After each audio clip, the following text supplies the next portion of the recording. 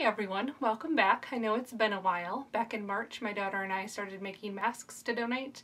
We did that for about 6 weeks, so I was pretty much only sewing masks, and we donated over 600, which was really awesome, but I was pretty burnt out, so I took some time off just to sew what I wanted when I wanted to, but now I am back and I would like to make videos for you all again. I was asked to show how I used a flexible ruler to fit my body for a shorts pattern. So that is what I'm going to do today. I've had 6 kids, so I have all the baby weight from my last one, and it's all in my midsection. So I was having a really hard time getting any shorts to fit. None of my shorts that I made last year fit. None of my store-bought shorts really fit, and I was having a hard time getting the new ones to fit, even though it was to my measurements. I have to make a few adjustments. I'm tall, and like I said, I carry all of my belly, so I did a full belly adjustment and a full booty adjustment, as well as a low butt adjustment, but I was still getting wrinkles in the back, and I had read about using aluminum foil to take the shape of your midsection, your crotch curve, and compare that to the pattern and use that to shape the pattern to fit your body.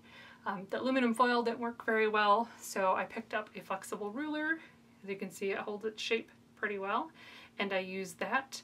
So this video, I'm going to show you how I use that to get the shape of my body, compare it to the pattern, and then cut the pattern to fit my shape. I'm not going to go over the other adjustments I did. Those are more basic. I will link a tutorial from the designer of the shorts pattern I used. I'm using the Irish shorts from Sonia Estep Designs, and she has a fitting tutorial on her blog with some more basic fit adjustments and what they look like and how to do them. So I will link that in the description. I'll link the ruler in the description as well as the pattern, and I will, for this video, just show you how I used the flexible ruler to get a better fit on my shorts. And hopefully it helps you guys too. Okay, so you're going to want tight fitting bottoms or no bottoms, but I'm not going to do that to you. So I have some peg legs in yoga knit here from So English, so you get to see my lovely mom shape in all its glory. I'm going to take a Wonder Clip and clip it on. I need a little more room in the booty on my ruler, so I put mine's at about the 14-inch mark. This is going to be centered in your crotch, so you have an even amount in the front and the back, and you're just going to take it, make sure that Wonder Clip is in the second center, and just fit it to your shape, and then step out of it, and then you can see your shape. Now I'm going to take this and I am going to compare it to the pattern so that we can see what my shape looks like compared to the pattern shape. Okay, so I have my shorts pattern here. I have most of it covered out of the respect for the designer, and I'm just showing you here the crotch curve. I have the seam overlap, the seam allowance, and now I'm going to take my ruler that I used to measure my crotch shape. Take that and go ahead and match up my clip right where the seams line up. So you can see that my shape is quite a bit different than the average shape right now because I carry so much of my weight in my middle. So, and you can do this a couple times just to make sure you're getting an average, accurate shape. So I'm just going to kind of mark that, and I'll take my ruler again, making sure my clip's in the center. Fit it to my body. Okay, put it on, clip on the seam allowance,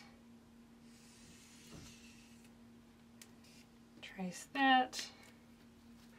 Can use a different color, might be handy. I'll do my last one in another color.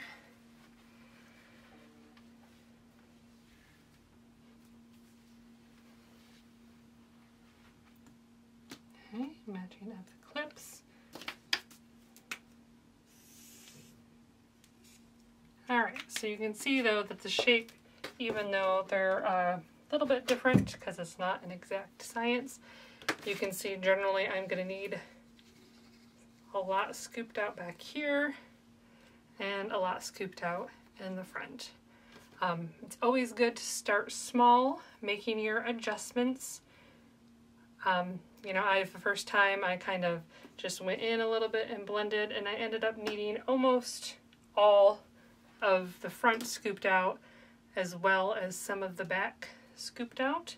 So I am going to get my current pattern piece so I can show you how my current piece looks compared to my shape, so you can get an idea of how much I ended up scooping out to fit me. The nice thing about this adjustment is you can always kind of baste these lines in on your muslin to kind of see where you're at, and then always take a little more off each time so you don't have to do it all right in the first step.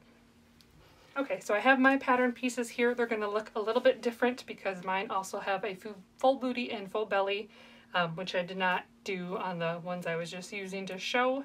So this is my shape, and I'm going to go ahead and take the ruler, put it on where the seams overlap, and you can see that I scooped out almost all of the back and quite a bit of the front too. I did not have to scoop out all of the front to get the fit that I needed, but just adding all that extra room made a big difference in the fit for me.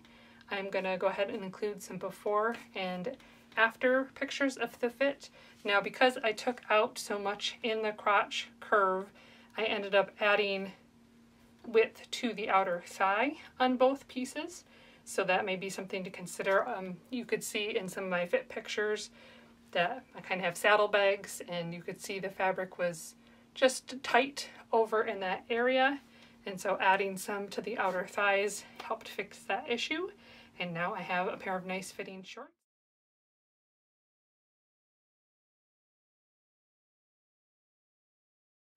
Okay, so that is how I use a flexible ruler to measure my shape and compare it and fit to a pattern.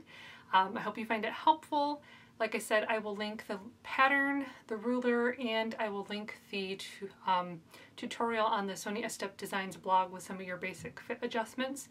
It has great pictures and explanations on how to do them. So that's also a helpful resource. Join me next week. I'm going to be doing a fabric unboxing. I have a pretty large box coming, I think, Monday from So So English. It's from their last 2 stockings. I ordered tons of fabric to make Irish shorts now that I nailed my fit. So I'm getting a lot of Ponte and some French terry denim. Lots of good stuff coming, so I will do an unboxing video for that. And then I'm hopefully going to do a sew along for the Irish shorts too. Just a sew with me kind of video, because I plan on making lots of Irish shorts, so if you want, you can see how I do them and follow along. If you like the videos, don't forget to hit the subscribe button. Thanks for joining me.